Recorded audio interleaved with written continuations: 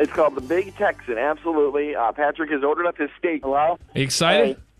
Yeah, Are you starving? You got to be starving to get this thing done. I am. You're hungry?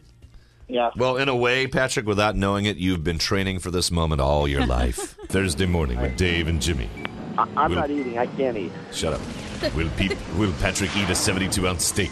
It's thrilling. I bet you can't wait to find out the climax.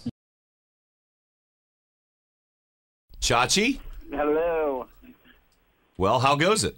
Our boy, at 22 minutes left and 1/2 of the 72-ounce hair, is pushing back from it. He's backing off. No! We've been watching on the webcam. Wait a minute. That's, fourth quarter, that's when big players and big games shine. And he is one of the biggest players in the game. But I think this game maybe is a little bit bigger than him. Give him the phone. Okay, here he is. Hello? Hey, bud.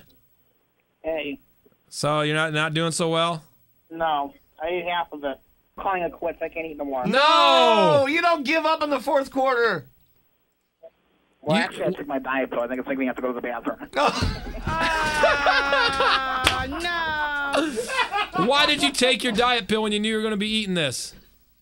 No, you're supposed to, because it says you're supposed to take you're supposed to take a capsule before you eat something with fat in it. Does the capsule say anything about what to take before you eat a 72-ounce steak in Amarillo, Texas?